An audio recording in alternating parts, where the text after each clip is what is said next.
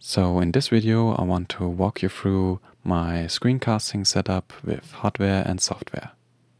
So first, this is the audio interface I'm using. It's an Focusrite Scarlett Solo.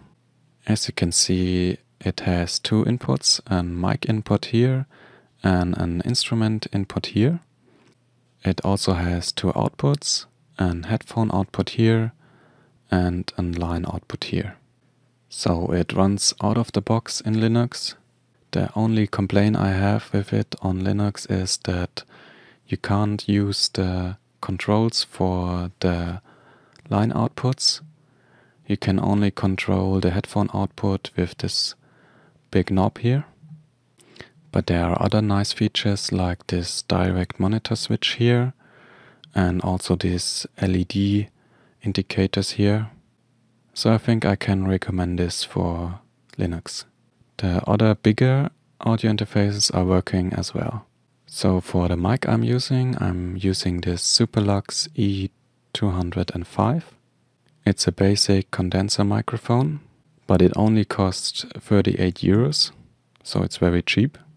But as you can hear, it works quite nicely. So this is my guitar, except that I have two P90 pickups here. It sounds really nice and it plays really nice, and for that price it's also not that expensive. So from the guitar I'm going to my pedal board. Maybe I'm doing another video about my pedal board. But at the end of the signal path I'm going to this Palmer Pocket Amp. So this pedal has different amp models with different modes, also different mic setups. So this has a built-in speaker simulation. And as you can see here, it has an XLR output and a normal output. And you can use them both at the same time.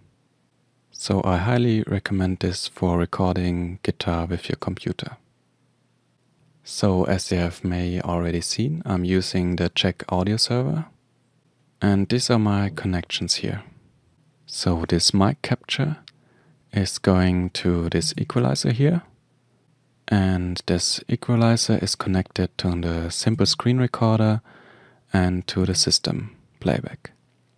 So as you can see here, these are the outputs from my other software, like Firefox. And it's connected with the system playback.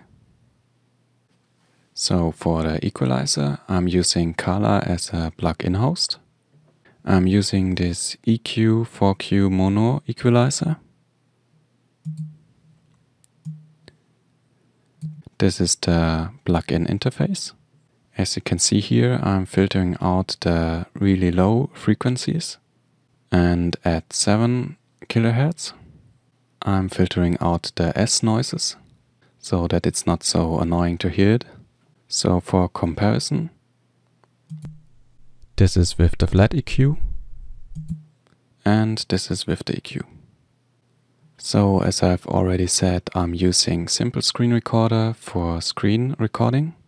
It's jack compatible, and it runs really smooth, so I can really recommend it. So for cutting my videos, I'm using Lightworks.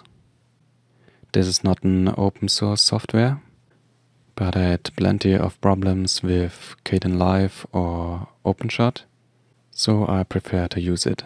It's also free, but you can only export to 720p on YouTube. So thanks for watching my video about my setup. If you liked the video, please leave a like. If you have any questions, ask them down below in the comment section. I see you in the next video. Bye.